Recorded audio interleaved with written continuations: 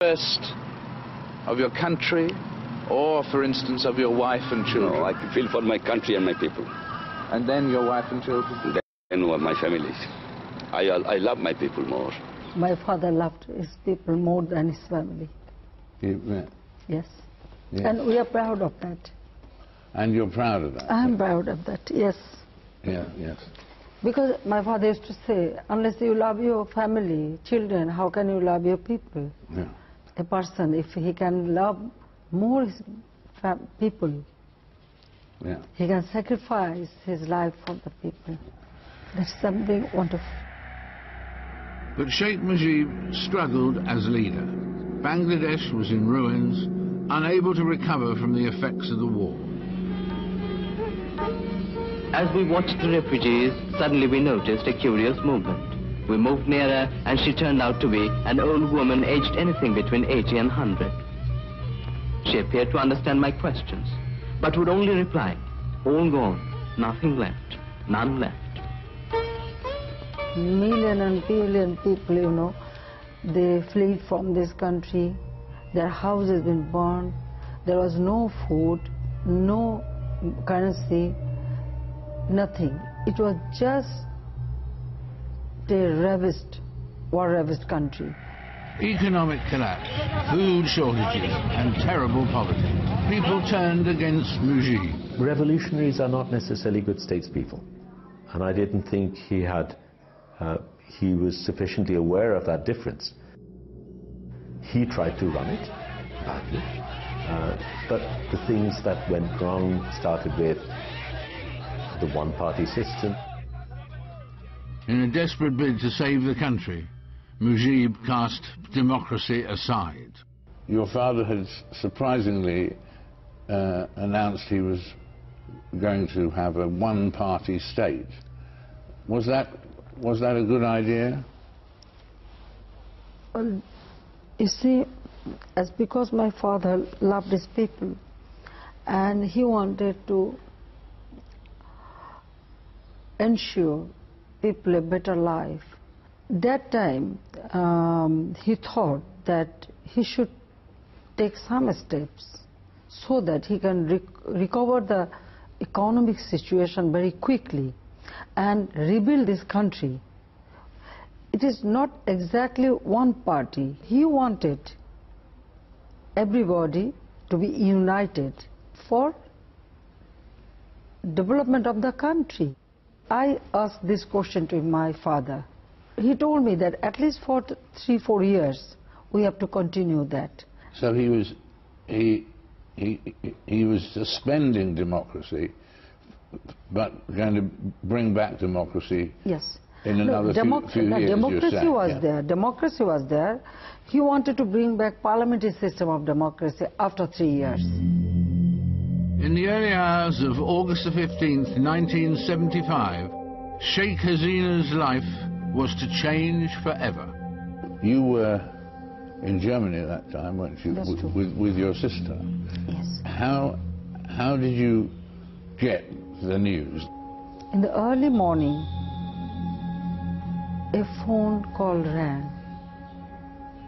I don't know, that day, that phone, still I feel the horrible sound I heard. We were staying with our ambassador, the ambassador's house. So ambassador himself, you know, pick up the phone. Then he didn't say anything. He said that you call your husband. Then I said, oh, why? You can tell me. Then he said, no, please wake him up. Then I wake him up. He went there, and then he told him that there was a coup in Bangladesh. A group of rebel army officers had taken matters into their own hands. Still, we didn't know what really happened. Because the television, it was in German language, so we couldn't understand much. The officers burst into Sheikh Mujib's house in the middle of the night. They went from room to room on a killing spree. My feeling was that then nobody is there. Perhaps we lost everybody. The same day, our ambassador, he took me to his room, he and his wife. Then he told me that what happened, everybody was assassinated. They slaughtered everybody in the house. 17 members of the family, including Sheikh Hasina's father, her mother, and her 3 brothers. The intention was to kill off the bloodline. Sheikh Hasina had to explain that to her younger sister, Rahana. I couldn't tell her what really happened. She was so young, you know, she is 10 years younger than me. Then I thought that she should know gradually. I was only 4 years old when our family was murdered, and my grandfather was killed, and my sister was even younger. And my mother didn't want to tell us what happened. It was too tragic, you know, it would have been too traumatic for a 4-year-old and a 2-year-old.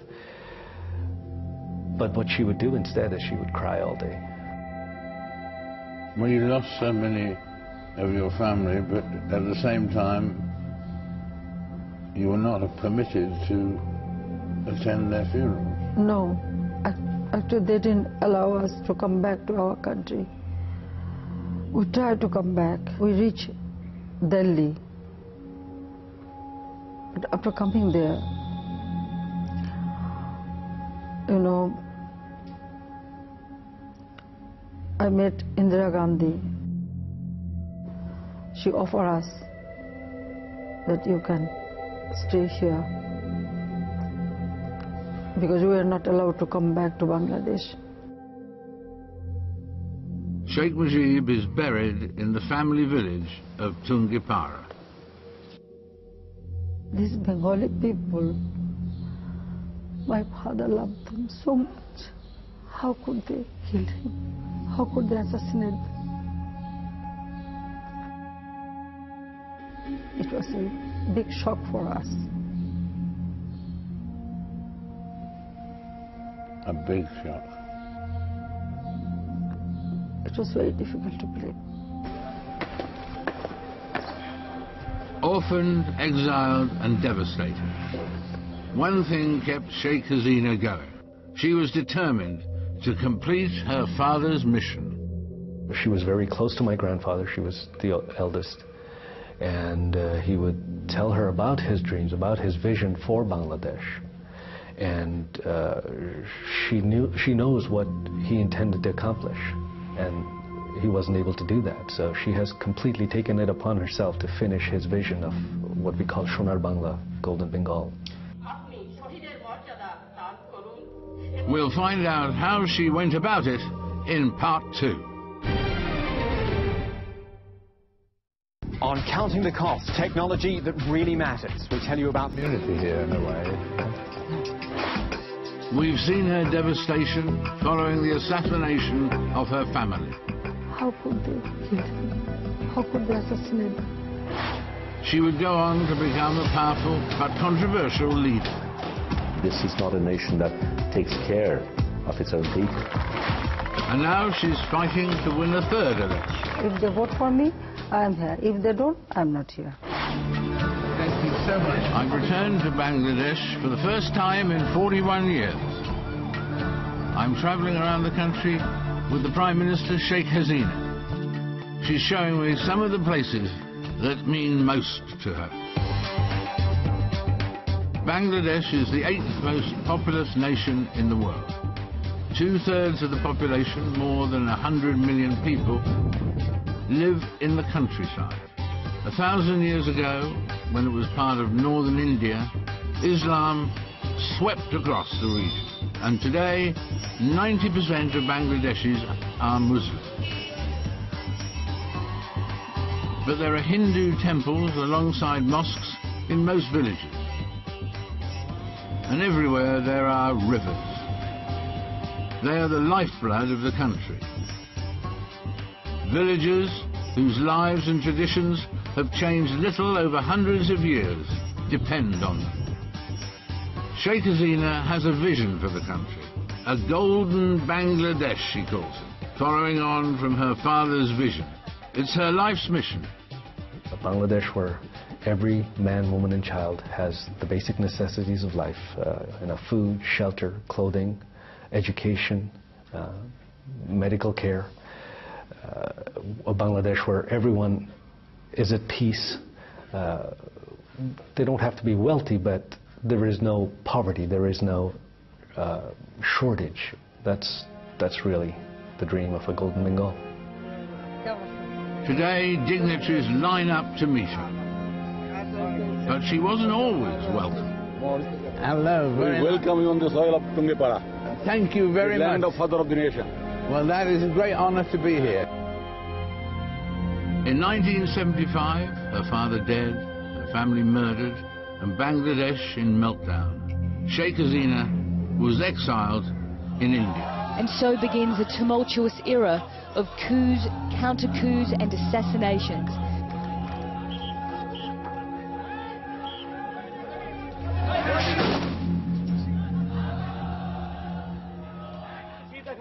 After 75, about 18 coups that took place in our country. So there was no democracy at all. Sheikh Hasina was ready to fight for democracy in Bangladesh. And in 1981, she brought her family home. They thought that nobody from this blood will come back and take, the initiative. But I came back here, took the challenge.